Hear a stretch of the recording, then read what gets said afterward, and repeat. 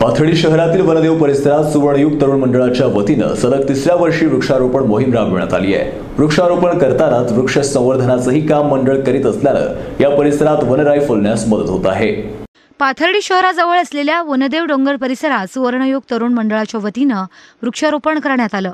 गेल्या 3 वर्षांपासून हा परिसर निसर्गरम्य करण्यासाठी मंडळ वृक्षारोपण करून त्यांचे संवर्धनही करत आहे। मागील 2 वर्षात लावलेली झाडं आता चांगलीच बहरत असल्यानं कार्यकर्त्यांचा उत्साहही वाढलाय। झाडांना संरक्षण जाळी, वर्षभर पाणी देणं, देखभाल करणं अशा महत्त्वाच्या गोष्टींवर भर दिला जात आहे।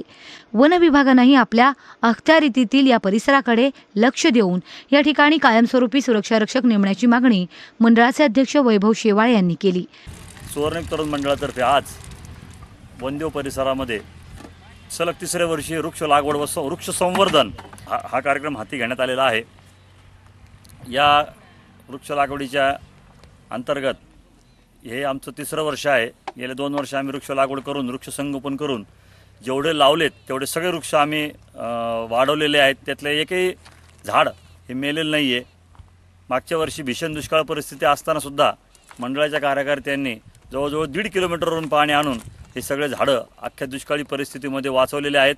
आजही वनदेवच्या गेटवर हे झाडं तुम्हाला पाहायला मिळतील। अतिशय सदाबहार अवस्थेत, हिरव्यागार अवस्थेत ती झाडं उभी आहेत आणि याच जी झाडं जगली याचा आम्हाला एक आत्मविश्वास आला आणि पुढे आम्ही अजून आज यावर्षी 50 झाडांचा उपक्रम हाती घेतलेला आहे आणि 50 झाडं पुढच्या वर्षीपर्यंत वाढवायची आहेत आणि ती झाडं अतिशय मोठी झालेली आहेत। ती पाहताना आम्हाला अतिशय आनंद होईल। सुवर्णयुग तरुण मंडळ वृक्षारोपण आणि वृक्ष संवर्धन गेल्या 3 वर्षापासून आम्ही जवळजवळ शेकडो वृक्ष लागवड केलेली आहे। त्याचे वृक्षाचे संवर्धन केलेले आहे। मंडळाच्या वनदेवच्या गेटच्या समोर जवळजवळ 10 ते 12 वृक्ष लागवड झालेली आहे चांगल्या प्रकारे। त्याचा एक वाढदिवस आम्ही साजरा केला आहे। आत्ता तब्बल शेकडो वृक्ष लागवड करण्याची तयारी आहे। 50 कोटीचं वृक्ष लागवडीचं जे महाराष्ट्र शासनाचं संकल्पना आहे त्याला आम्ही प्रतिसाद देत आहे।